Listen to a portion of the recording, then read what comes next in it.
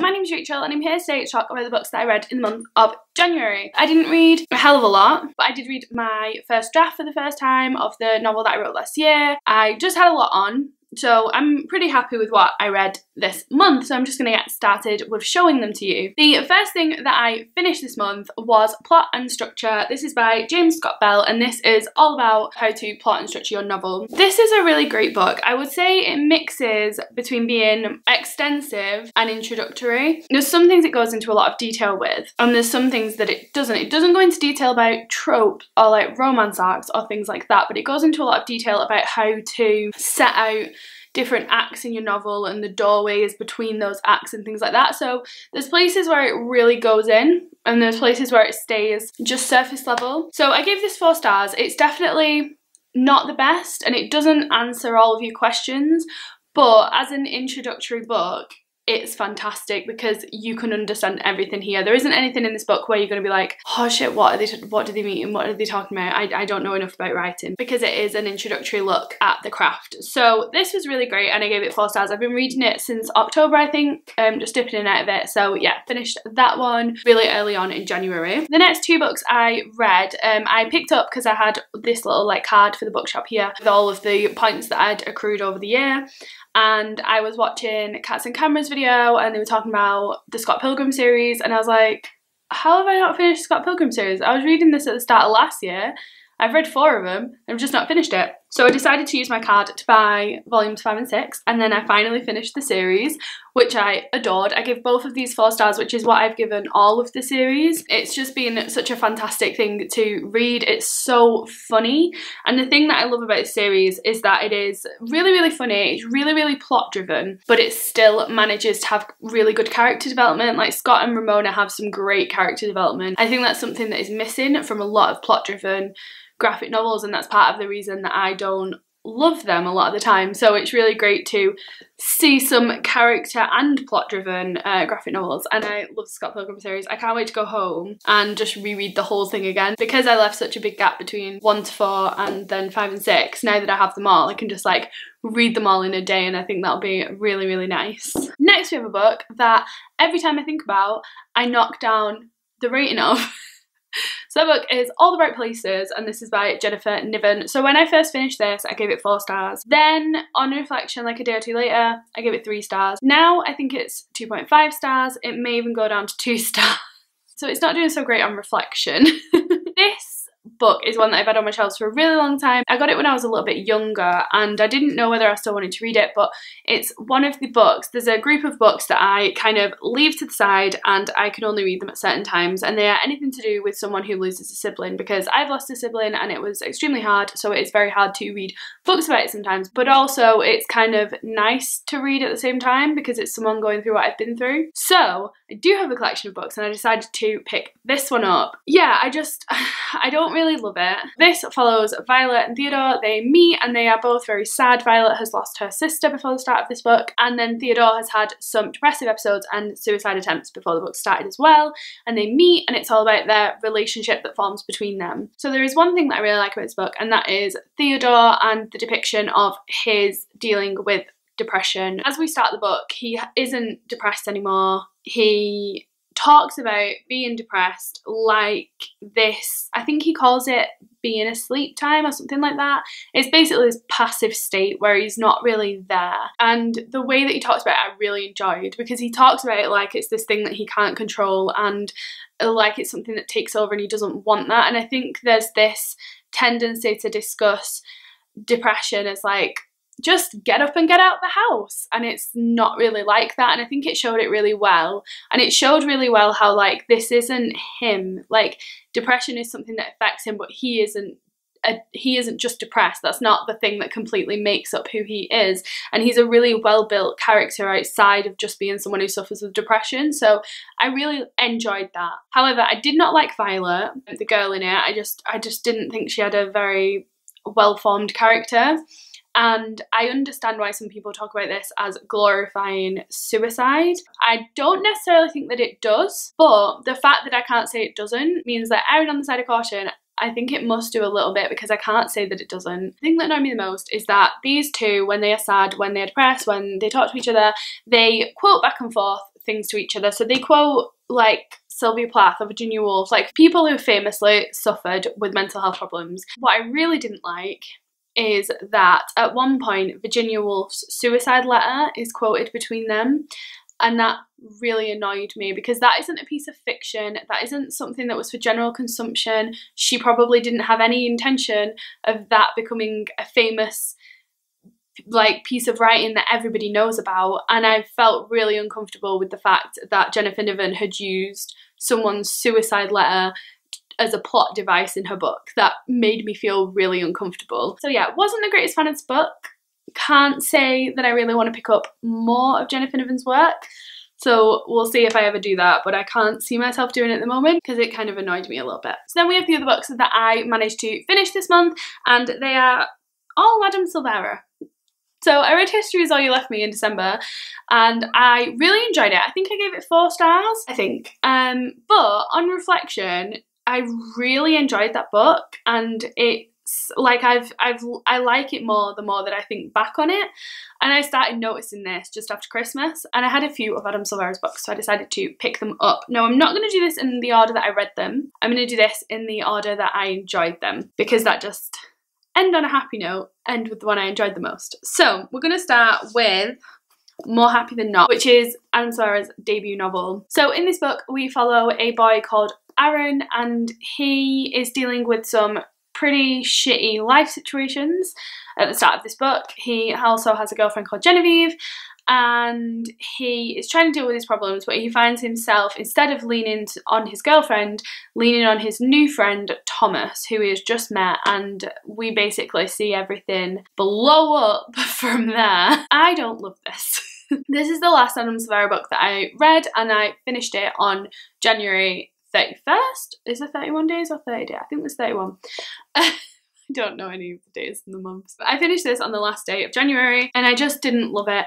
And I will say that it's my personal preference, and it's what I look for in LGBT plus fiction that it didn't provide. So that doesn't necessarily mean that you wouldn't like it, and I wouldn't not pick it up just because I didn't like it. So I read LGBT fiction because I want to see positive stories. I've mentioned this before.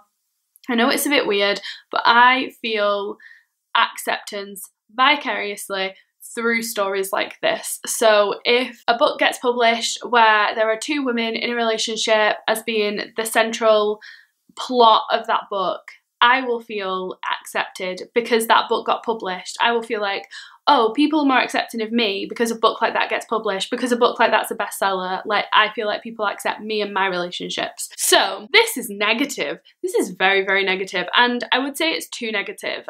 There is basically everything that happens in this book is a negative that comes of the main character being gay, or at least that's how it's presented. And even to the ending, I wanted some redemption for some characters that acted inexcusably, and there was a moment where I thought I was going to get that, and then it didn't happen, and the ending just makes it all seem pointless. What's the point in fighting when that ending's gonna happen anyway? This was just extremely negative, and I didn't enjoy it, and I really, really, really hated the relationship between Aaron and Thomas. I hated the way Aaron treated him, and the reason that I hated it so much is that I just feel like there is this stereotype with people. Like, if people come out to their friend, I'm not saying I had this experience, but I know that this is an experience people have where, say, they come out to a same-sex friend, their same-sex friend will be like, oh, does that mean you fancy me? Or people saying about gay people wanting to turn them, or things like that. There's these like ridiculous assumptions that really piss me off that I think this book played into, and I don't like that.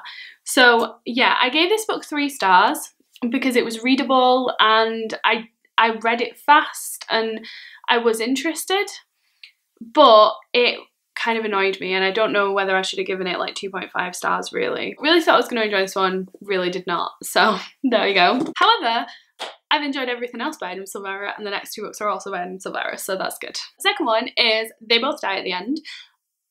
Oh, I liked this book. So I read this book in a day. The next book you're going to see, I read in a day, and then the next day, I read this book. So that was a lot of Madame Silvera in a very short amount of time, and it was very like, I had feelings that were intense because that's what you get when you read an Adam Silvera book. So this book follows two boys, Rufus and Mateo, and it is their last day on Earth. They get a phone call in the morning saying today will be your last day. It doesn't tell them how they're going to die, and basically they both go on an app called Last Friends and find each other and spend their last day together. That is the basic premise of this book. I adored this book.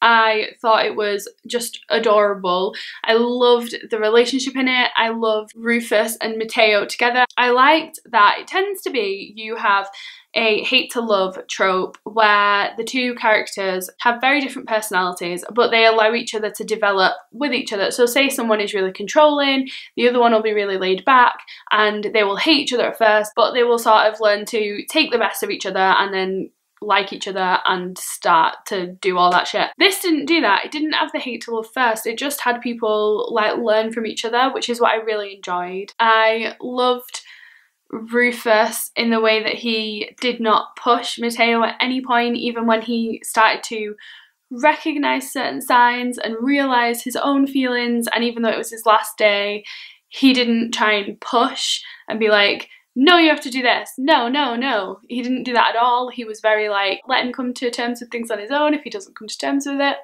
that's fine, which I love. The ending of this book absolutely devastated me. It got to the point where I was crying so much that I was like furiously trying to wipe my eyes so that I could see the page, because I couldn't tell what it said because the tears were forming so fast.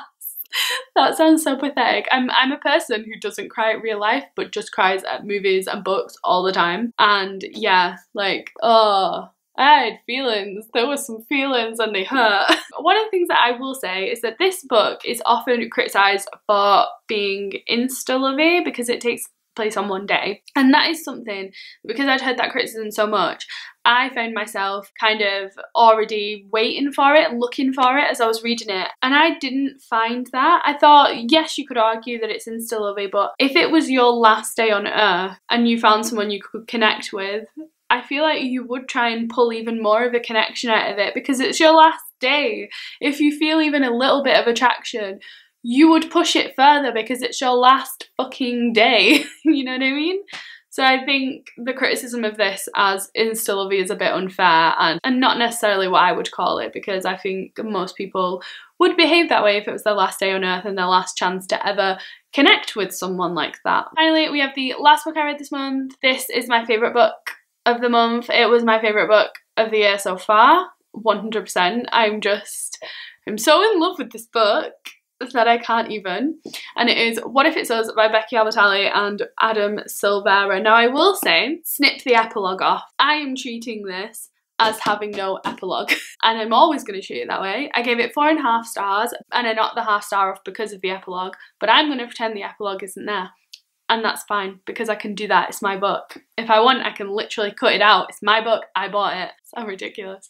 I'm not going to go into too many details about this because I have filmed a full review of this book. I don't film a lot of reviews, but I do tend to film reviews of books that I've really enjoyed, and this is one that I loved a lot. So I have filmed a full review of it. However, like I said, I adored it. I thought it was fantastic. I loved the way that it's split up with Becky Albertalli doing all of Arthur's chapters and Adam Silvera doing all of Ben's chapters.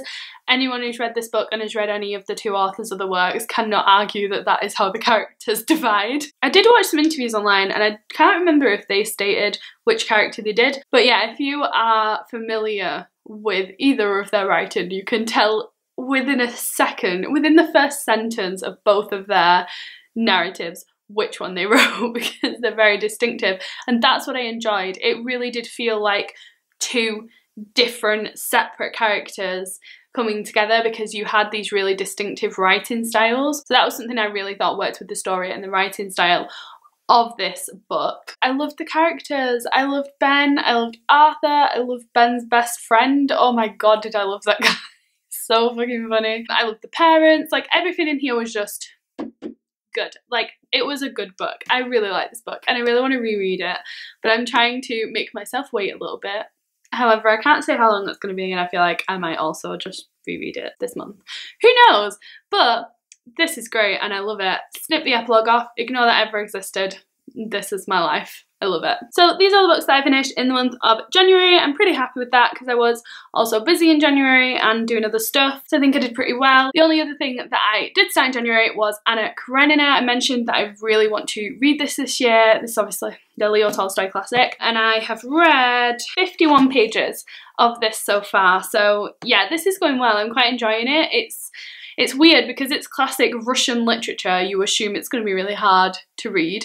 Also, because you have this ridiculously long list of characters in the front, you think, Jesus, I'm going to get confused by how many characters there are. 4 pages of a character list. But actually, it's really easy to tell who everyone is and to follow. So yeah, I'm really enjoying this so far and definitely hoping to continue it in the month of February, though I do not think I will finish it. That is everything that I've read in January. If you've read any of these books, please comment down below and let me know what you thought about them, or if you disagree with me and dislike them or like them. I'm sorry if you like More Happy Than Not. I know that it is something that people love, and I'm sorry I didn't like it. It's just not my kind of LGBT plus fiction. Thank you very much for watching, and I will see you in my next video. Bye!